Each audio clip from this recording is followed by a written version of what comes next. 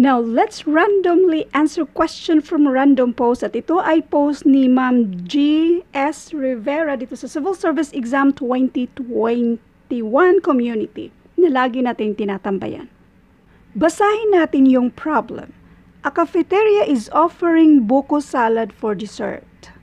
They have 48 cups of buko salad. In each serving is 2/3 of a cup.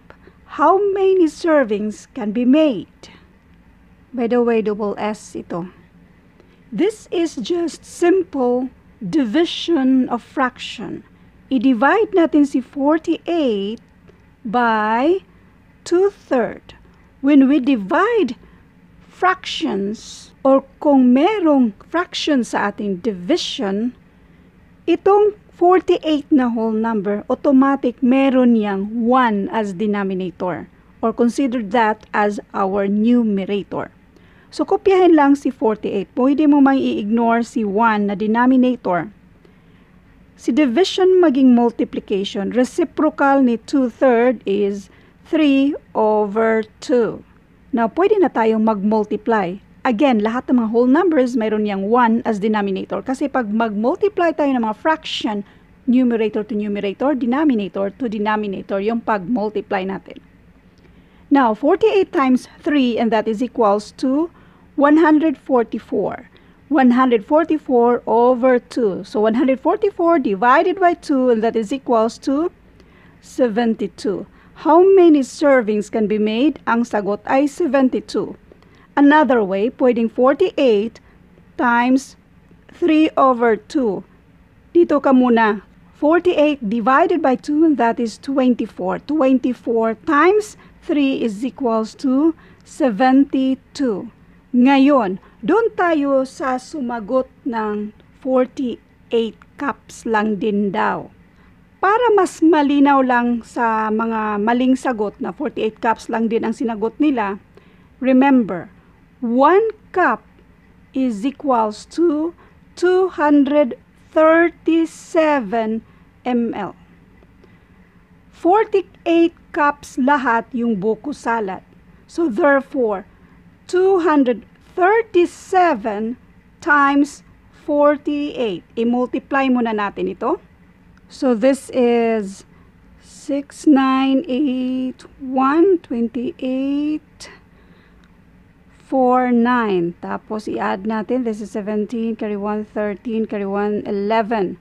So therefore, 48 cups is equals to 11,376 ml.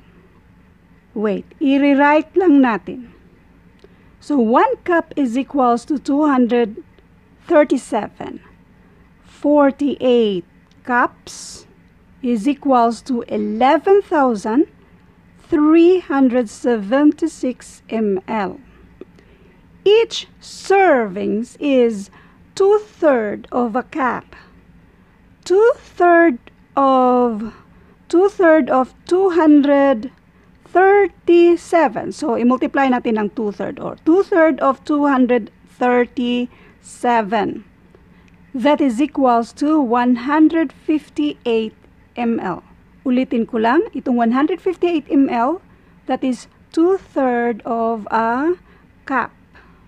Ngayon, lahat-lahat, yung total na buko salad ay 11,376. Each serving ay 158 ml.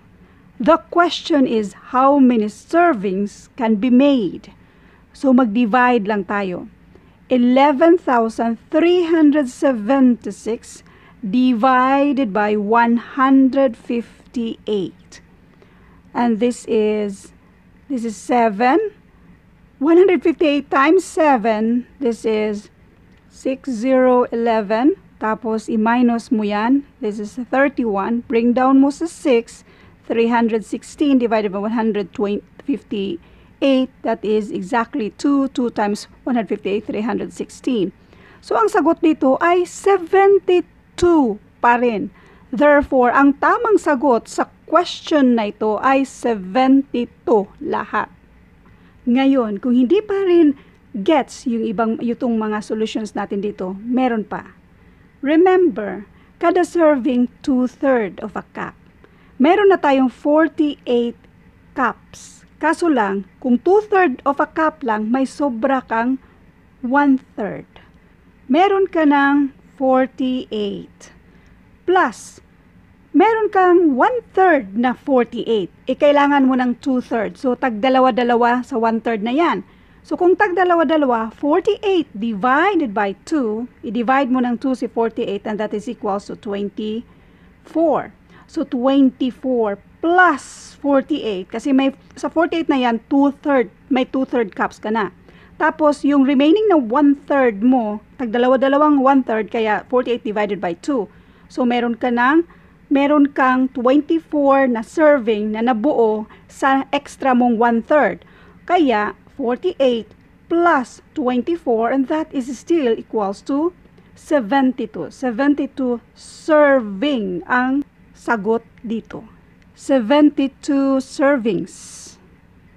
Thank you.